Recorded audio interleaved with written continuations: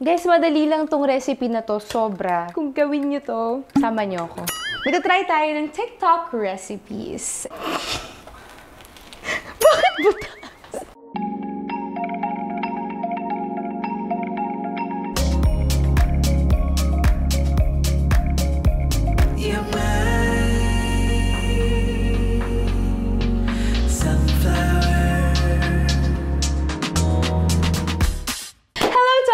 Sunflowers out there, it's me, KYLINE Alcantara. Welcome back to my YouTube channel. So for today's video, tayo po ay magkukunwari na tayo ay si Selena Gomez. Tayo ay magluluto ngayon at papahirapan natin ang sarili natin ngayon. Kasi ako guys, nagluluto ako before ng steak. Imagine, steak mahirap lutuin, medium well. Okay. Actually pala, expert pala ako sa pagluluto. Like ako nag-train kay Gordon. So yeah, magta-try tayo ng TikTok recipes.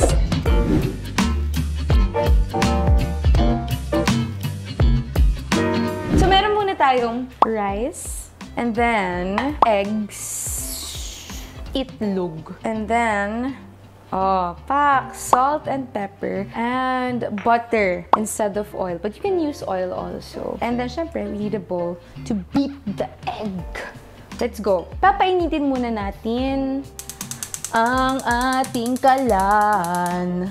So ngayon, habang pinapainit natin yan, we will beat the egg. Try natin one hand. Papahiya mo na naman sarili mo, KYLINE.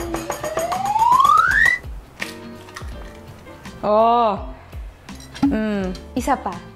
So guys, kailangan kasi ginaganyan-ganyan muna yan. And then, walang nangyari. Okay, next up. Tayo ay maglalagay ng pepper. And then salt. Sorry na lang po sa kakain nito. Bakit yung position? Okay, now we're gonna beat the egg. Ganun. Guys, madali lang tong recipe na to. Sobra. Like, kaya nyo tong gawing sabay. Kung gawin nyo to, sama nyo ako. Okay. We need chopsticks also pala. Butter. Lalagay na natin ito. Wait lang. Hindi ka dapat ganyan, tol. Yan. Wait lang ho. Medyo nagsastruggle lang po ako sa chopsticks.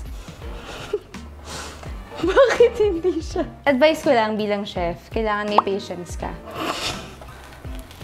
Bakit butas? Grabe, akala ko mapaperfect ko to. Naiinis na ako. Isa pang try. Hindi ako mag-give up. Bilang chef, isa din sa mga advice ko din sa inyo, huwag kayo mag-give up. Okay. Tama na yung kaartehan, KYLINE. Yung pagkukunwari. Okay. Pepper. And then salt. Let's go. Feeling ko ngayon, kailangan na talaga natin i-beat yung egg ng sobra-sobra. Okay. Wala naman kasi sinabi dun sa TikTok na low heat, high heat. Hindi pa si TikTok. And guys, may campaign ako sa TikTok. So you should check that out sa aking TikTok account. Wow, kala mo naman talaga. Guys, you know what? I have a feeling na eto na yun. Hirap pala magluto. So magiging future asawa ko, pag-aaralan ko for you. Ayun na siya eh. Kita ko eh, oh. Bakit ka naghihiwalay? Okay. Let's go. Alam nyo guys, may nakita rin ako sa TikTok na fino-fold. Actually guys, masarap yung scrambled egg lang. Alam mo yung pag ginaganyan mo na lang siya. Masarap to eh. Ganito lagi sa bahay namin. Pwede pa to hindi lang sa rice, pwede din to sa sandwich. Pwede rin to sa maraming bagay. Oh, 'di ba? Mas maganda. Di mo ang dami pang arting ganyan. Diyos ko naman. Disappoint ako sa sarili ko. Pinagmalaki ko pa naman kay Mavi tong content na to. Sabi ko magluluto ako. Sabi niya, we can't wait. Oh, luto na yan. My sunflowers. I-design natin to. Perfect. Ganda. Love it. Tada! Siyempre sa TikTok, roast kasi dun, diba? As a chef, kailangan ng originality. Pero naisip ko, sunflower!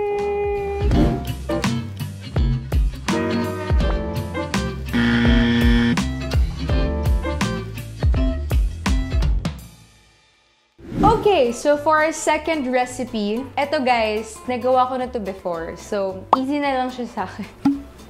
Alam mo, din ako naniniwala na easy sa akin. Kasi kanina, akala ko easy sa akin, pero hindi pala siya easy. I'm so sorry. Ang tawag dito ay Korean Milky Ramen. So, instead of water, tayo ay gagamit ng milk. So, it's more creamier. It's more milkier, you know. Iinit po natin siya. Oh, sheesh! Yan, perfect. Okay, so iinitin po muna natin ang 2 cups of milk. So, papainitin muna po natin yan. Kasi ang turo sa akin ng mga kapatid ko, naiinis sila sa akin kapag gumagawa ako ng noodles sa bahay. Tapos, nilalagay ko na ang noodles na hindi pa mainit yung tubig. But in this case, milk. Okay. Papainitin natin sila. Guys, pwede nyo itong kainin kapag syempre maulan, lalo na ngayon na super unexpected yung weather. Like, akala natin sunny, tapos biglang magiging maulan. Oo nga pala guys, nag-Korea kami, nakatikim ako ng authentic Korean ramen. And ang sarap. Tignan nyo na lang yung mga post ko sa Instagram. Meron ata doon pinuntahan ko, 1913 or 1930. Yun yung the best samgyeopsalan dun for me na napuntahan ko. And guys, masarap din ang coffee sa Korea. Sarap! Okay, siguro pwede na natin to ilagay. Perfect. After that, eto na. Kasi naman yan, may vegetable mix. Vegetable. Perfect! Love it. Gorgeous. Hindi ko kailangan natin siyang takpan. Actually, nagkikrave ako ng ramen and noodles kapag nanonood ako ng K-drama. Kasi ang sarap nila kumain ng noodles doon. Promise. And guys, pwede nyo itong gawa ng garnish. Or lagyan ng garnish. Okay. Tapos na ata to. Yun! Sheesh! Ang sarap! Yay! Hindi ako nag-fail dito. I'm so happy. Tada! Okay, titikman natin siya. Ito, titikman ko to. Sarap. Oh my God, ang sarap niya. Perfect for me. I love it. I recommend. Please try this at home and tag me. Next recipe!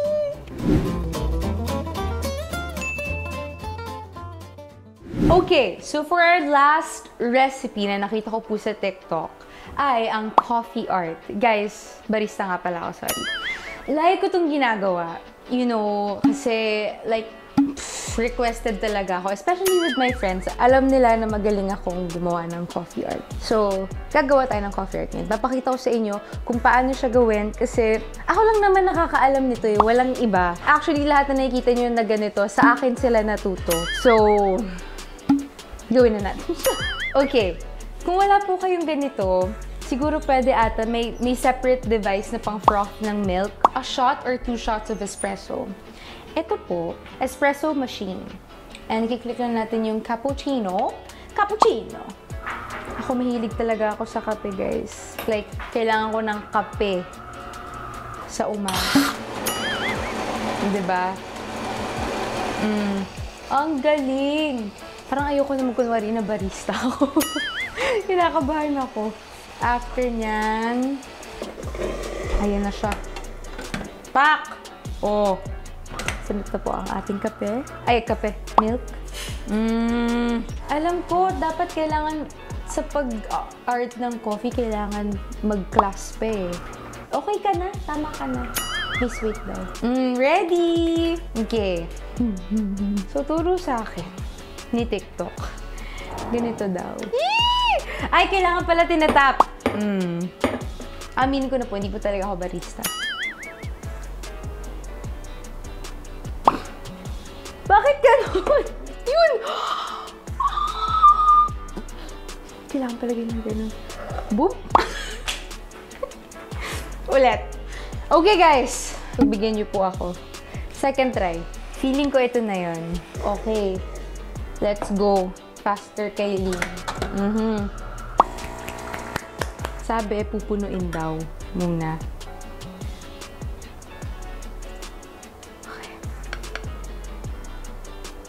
Oh my God. Oh my God. Oh my God. Hindi lahat kayang gawin to eh. Wee! Ang tawag dito, crescent moon. Diba? Hindi lahat kaya gawin to. Sarap. Lalagyan natin ng design. Oh. Ganyan ba? Wala. Diba? Gawin natin yung parang sa Halloween. Yan, mata yan. Tada! Nakasmile sa inyo. Grabe, ang ganda. Ang sarap. That's it for this YouTube video. Alam niyo, feeling ko kailangan ko ng professionals pag gumagawa ko ng ganitong content. So, please, mag-comment kayo down below. Kasi disappointed na yun. So, feeling ko kailangan ko ng professional na makakolab dito para turuan ako ng maayos. Para maturuan ko naman kayo ng maayos. Mag-comment kayo down below kung sino yung pwede ko makakolab. And mag-comment din kayo kung anong recipe yung gagawin namin. Kasi gagawin ko ulit to nang hindi naman fail.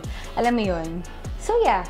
Thank you so much for watching this video. I hope you enjoyed. Sana po sa lahat ng mga nanonood dito at mga sunflowers ko.